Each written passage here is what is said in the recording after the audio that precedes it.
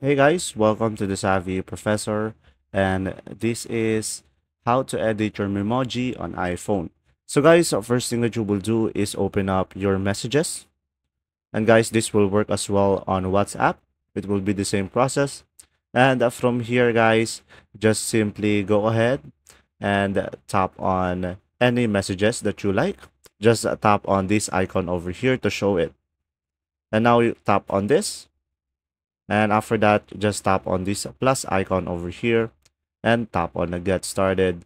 And from here, you'll be able to edit your Memoji on the skin, freckles, hairstyle, and a lot of more options over here. And there you go. If this video was helpful, please like and subscribe, and thanks for watching. See ya.